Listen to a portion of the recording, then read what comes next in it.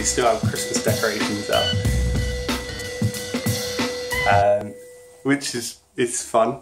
Anyway, this is just a quick update, guys.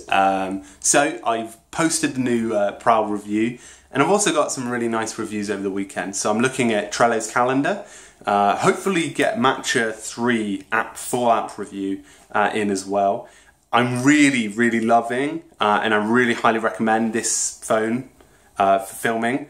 It actually does really high quality footage, Ultra HD, made the Prowl review look great. So I appreciate everyone who shared that one out, and everyone who's kind of continuing to support, obviously. Also last week checked out a lot on Evernote, and obviously 3 Evernote videos in the last week, and they weren't all like really positive, so I just want to reassure people I'm still 100% confident in Evernote and Chris O'Neill and all the team that they can execute a really effective product. I think they're going to do something in the next few weeks, fingers crossed, that they are going to do something really big. I'm going to kind of put this out there as a prediction that they're going to have an entire overhaul of their design. They're going to make it all consistent, because at the moment, the Mac, the Windows, the Android, the iPhone, it's not consistent. It doesn't feel across the board. Obviously, a lot of apps don't keep things consistent and are successful. A good one there is Todoist. They have different Android app, obviously a material design one, and a really nice iOS app too. But I think Evernote's going to do something in the next few weeks. I'm going to predict it in the end of January.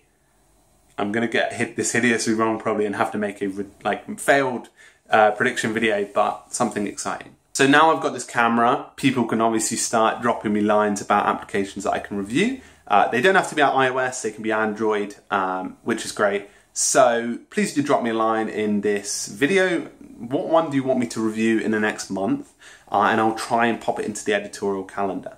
So I want to thank everyone in the last few weeks for pushing all of the videos I'm posting as well. I'm putting out an average about 5 a week videos and 2 blog posts, which is not bad, but it's something that obviously, you know, at the start of 2016, everyone goes crazy with blogging and videos, and I'm not sure whether it's that. I think it's just that I got a new camera and I'm excited about it, obviously. But it's something that I need to kind of keep in balance, try and keep consistent as well. But yeah, that's just an update on myself. Everything else is really good. So me and Mark tomorrow are going to visit the custard factory, which is exciting. So that'll be another little visit. So thanks very much for everyone. Make sure you have a great week, keep productive, and I'll see you very soon. Cheers.